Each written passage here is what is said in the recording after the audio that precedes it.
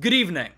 Last month, I told the world loudly and boldly that TF2 was over in what was probably my most controversial video ever. I felt very confident that 6 years of radio silence from Valve, even in the face of a nationwide social media campaign, meant that they were intent on never working on the game again, and that this massive content leak was probably the last drop of official Valve-made TF2 material you or I would ever see. I honestly was trying to brace people for what I expected to be the game's dark ages. It wasn't just my opinion. Most veteran players were in agreement that the game's state was effectively abandoned, save for a mostly automated community content induction system, and that if Save TF2 couldn't help it, nothing could.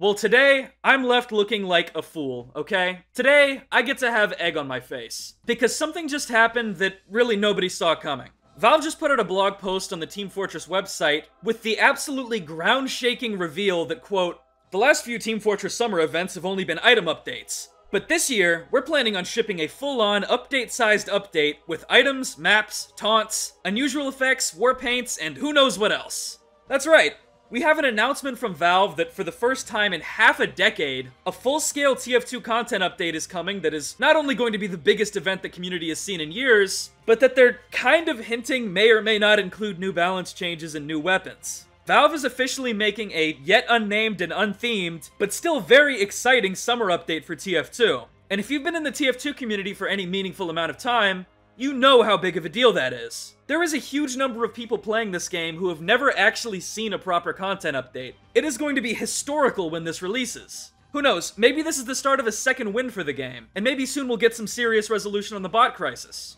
Okay, I wouldn't hold my breath on that one, but with Valve making this announcement, I wouldn't say anything is off the table. Of course, this announcement makes me look very stupid for that shitty video I made last month, but if me taking the L on that means we're getting another update and the game is finally getting more love again, then so be it.